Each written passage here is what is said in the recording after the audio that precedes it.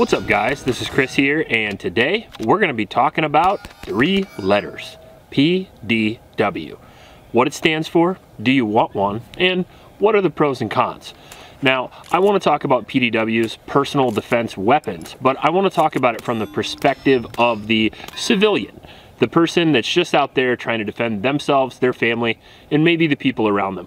This doesn't really apply to a military or law enforcement context. They definitely have their own strategies and tactics when it comes to stuff like that are far beyond anything that I could educate them with. I'm just simply talking about a person that might want one for specific situations that we're going to talk about today. And if you do have one, how to use it and which one to choose. So if that interests you, stay tuned. Now, most people believe the PDW is a SMG, a subgun. They think that that only applies to specific 5-inch, 9mm SMGs. But the reality is that PDW can be pretty much anything that is a force multiplier that you can carry on you concealed as far as a civilian context. I think that applies to a lot of different platforms, whether it comes to the, for example, Mossberg Shockwave, which we have one here, we'll show you in a second. Maybe a short rifle in a 5.56 or 300 blackout configuration. Maybe a folding pistol caliber carbine. Maybe a subgun like we mentioned earlier. Or maybe even a large handgun that matches the size, pattern, or magazine capability of your carry gun. The personal defense weapon has been around for, again, a really long time. Some of the oldest iterations that I can think of would be the M1 carbine, for example, which was designed for a very specific purpose, which is to protect rear echelon troops, mechanics, medics, stuff like that, and they've still been using that basic concept today.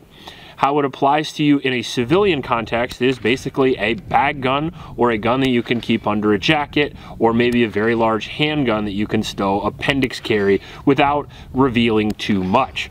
Now, of course, the first style of gun we're going to be talking about is going to be the subgun, the 5-inch pistol caliber carbine. Usually those include like the MP5K, the Chris Vector, which we have here, the B&T APC-9. Basically a 5 to 8-inch 9mm PCC works very well for this. And the reason why that is because most of the time they don't need a buffer system, so they can fold right out of the factory. You don't need to buy a law folder or anything like that, which works really well. This one here takes standard Glock mag, so if you carry a Glock like a 19 or 17 or 26, this could really work well for you because you can use the same, not only magazines, but the same ammunition in your pistol caliber carbine. Now, you do get more ammunition with this. You do get a higher force multiplier capability because you have a better dot, you have a cheek weld, you have a light, which is really nice. Not only a light, but a powerful light that you can use to defeat people with light, and you can see from long distances, and you obviously get range and capacity out of the deal.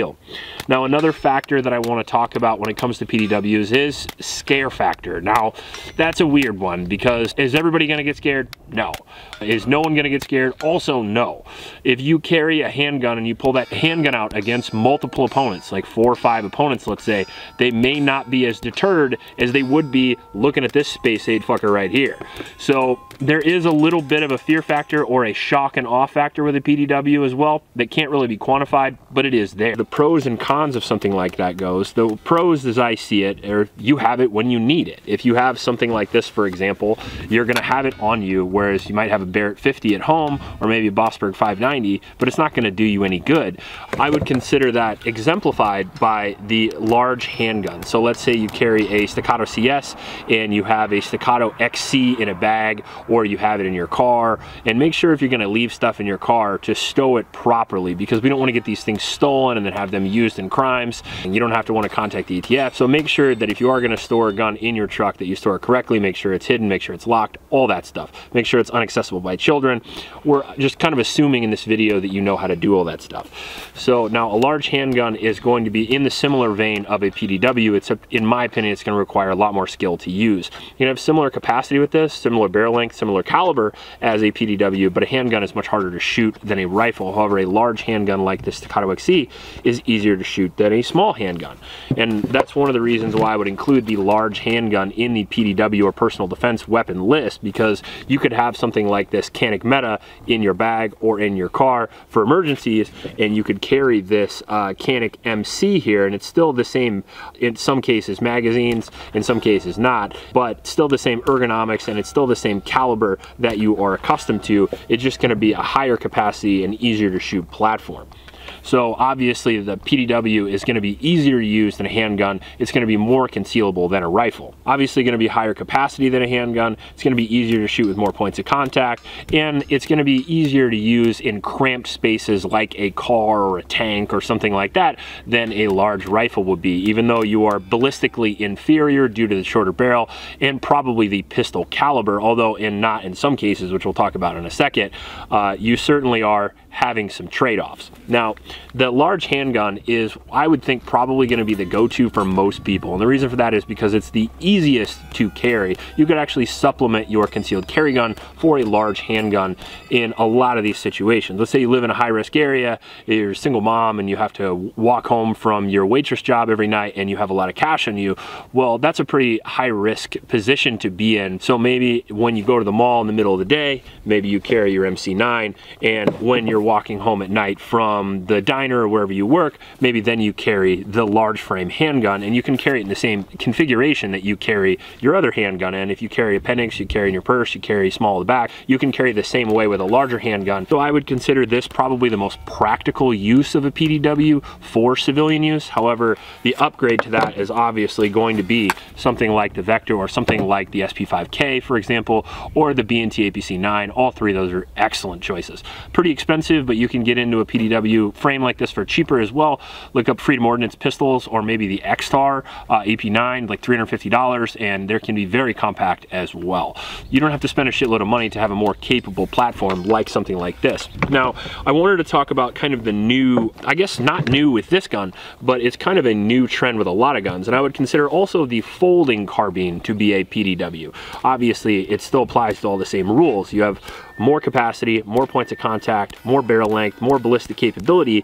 It obviously folds into a small enough package to where you can deploy it very quickly. So you could have this in a bag, and you could unfold this bad boy and rack the charging handle relatively quickly, and then instead of a 9mm with a 3-inch barrel and 15-round magazine, you could have, you know, 25, 30-round magazine with a 16-inch barrel, a red dot, and a light, and all that stuff. So the folding carbine is definitely going to be another possibility when it comes to PDWs. I would consider the better version of this probably the Smith & Wesson FPC. It's about $100 more than this. You're going to get a higher capability as far as the gun goes, more reliable, more accurate, that kind of thing, more shootable. However, they're basically the same thing when it comes down to the philosophy of this video, and they are a large frame gun that you can fold out and get in action quickly. That's still a pistol caliber that still runs Glock mags, by the way, and the Smith will run Smith mags, which is kind of nice. So if you carry a Smith, maybe go that route. If you carry Glock, maybe go this route, and you can still have that same capabilities you had on the Chris Vector. And now these come for like $400, and then the Smith is like $550. So still affordable and still a up in capability. And these are super light, 4 pounds. So if you put it in a bag, you won't notice too much. However, again, not as portable as maybe something like this. Similar capabilities if you know how to shoot that, but this is obviously going to be much easier. It's usually better to have a shoulder-fired weapon. They're much more effective statistically as far as if you look at self-defense shootings. Shoulder-fired weapons are very good. Now, this is certainly an option, and a very popular option too, because it doesn't come with any of the legalities of an SPR or braces or anything like that. You just have a standard rifle that you can usually buy when you're 18 years old, and you can fold this up and carry it around wherever you want, and nobody's going to know. Now again, if you are carrying a bag gun, make sure you keep that on you, and you just don't set it down next to you subway, and then you look down and it's gone, you got to call the ATF. Don't do that. So keep in mind, this still has the same cons as this. You just get a rifle instead of a pistol, and you get a longer barrel, which gives you a little bit more velocity and a little bit more expansion with some hollow points, but that's up to whichever ammunition that you use. Let's talk about this right here, which a lot of people don't talk about. Now, this is another one of those along the lines of iffy. It's very, very capable if you are good with it. And I happen to be good with one of these. I can shoot these really well, and that's why a lot of times when I see reviews of the Mossberg Shockwave, or, you know, Remington has their semi-automatic version, which is really cool too. Now, a lot of people say these are bullshit. They say that they're not useful. They're useful. Trust me, they're gonna know they got hit by it. For some reason, people think these are a gimmick, but if you are able to use this 0 to 25 yards, which is gonna be self-defense distance anyway, which I personally am, so if I can do it, other people can do it. I'm not that special. And if you train with this, this can be super, super lethal and super effective. This can also be stowed in a bag, and it's not much bigger than something like the Vector or something like the SP5K. And obviously you have a full caliber 12 gauge or 20 gauge, whichever one you want to choose. you can keep ammo on the gun. And I know we're going to be limited capacity with something like this, like 5 rounds, but you're way up in the lethality. So usually in shotgun altercations, 1 round does a good job. So you just need 1 round on target, and they're going to be a little bit more difficult to shoot because of the recoil and because of the ergonomics of the gun than even a handgun. But hit per hit, this is going to be doing a lot more damage. 12 gauge 9 pellet is going to be like 9 rounds of 45 hitting them all at the same time. So very impressive as far as lethality, not so impressive as far as ergonomics, and you're going to need to train a lot with this. But again, another super cheap PDW that you could keep in your truck, you could keep in a bag, and you could get this out and get it in action very quickly and be super lethal in close quarters. And that is what I would consider the definition of a PDW, so it would definitely apply. And if you want to go that route, this route, or the shotgun route, makes no difference to me, whichever one works the best for you. So also has that intimidation factor. You know, these people say pump the shotgun and they run away, but the reality is if you do have a bird's head 12 gauge and you point that at somebody, they're going to be less inclined to attack you than they were before. Let's go with that. So obviously you can add lights, you can add optics, you can add ammunition, and I think this is certainly a viable self-defense option for the PDW. Is it the best option? No. I would consider it to be a less viable option than something like the Vector or even the Kel-Tec, not because of the lethality, but because of the accuracy. So first off, you have some accuracy issues. Now I can hit a man-sized target at 25 yards any day, all day. But if we talk about, let's say, a hostage situation, you're shit out of luck. If your wife gets taken hostage and you have one of these, man, whew, she's not gonna like it if you get 8 on him and 1 on her. You know what I mean? So there's some cons to that, but again, there's some pros, and it's up to you whether you use one or not. Now, what I think would probably be the best option, although I would consider it to be the most weight and probably the most expensive in order to get into the game, is gonna be the 300 Blackout. This right here is my Spear LT. I just got this, but it basically symbolizes a new breed of PDW. So obviously a BCM 9-inch 300 Blackout with a loft holder will still apply. I like the MCX platform because it doesn't have a buffer tube, so you can just fold it and it becomes very, very small. The same size as a Chris Vector, not quite as small as like an MP5K, but pretty close. You can get the Sig Rattler with a 5-inch barrel. Now, the advantages of the MCX are going to be the same as a 9mm PDW. You don't get the ammunition compatibility with your handgun, but you do get a much higher lethality caliber. And I would recommend 300 Blackout with this, because if you get something in 5.56, it's going to be very, very loud. And the shorter barrel you go with 5.56, usually the less reliable the platform and the less lethality you get out of the caliber, whereas 300 Blackout is designed for PDWs or short-barreled guns, and heavier bullet, going slower, so it's not quite as loud in your ears, and on top of that, pretty lethal. Heavier bullets usually do better in shorter barrels, in my personal opinion. So I like the 300 Blackout. I would consider it the best option. However, these come in, even a BCM 300 Blackout is going to be $1,800, $2,000, and this is going to be more than that. This is going to be $2,000 or $2,500. You kit this out with an optic, you're looking at a $3,000 platform, and the concept for me of putting a $3,000 platform in a bag and potentially getting it stolen is scary, especially, I mean, it's basically the cost of a used car.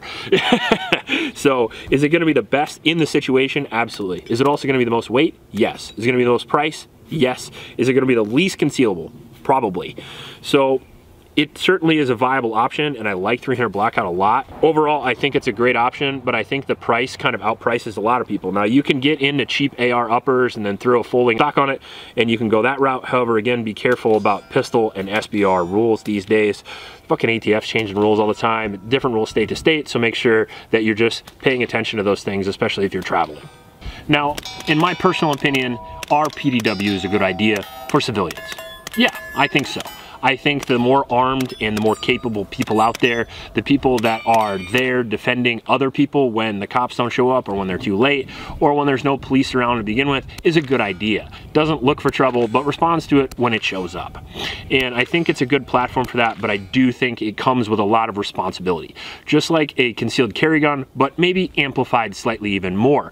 And the reason why I say that is because on the body carry is a pretty safe way to go. Whereas a PDW is a couple of steps behind a handgun in the deployment process, and in my opinion, a couple of steps behind a handgun as far as the safety of carrying it. Make sure you keep it out of people's hands that shouldn't have it, and make sure to get it in your hands quickly. There's always going to be pros and cons. There's always going to be trade-offs to everything, and nothing is better than anything. They're always just going to be trade-offs considering on what you think you're going to run into. So really consider your situation and consider what's right for you. If you like this video, please like and subscribe. Please support your Oklahoma shelters, and remember to recycle. I'll check you later.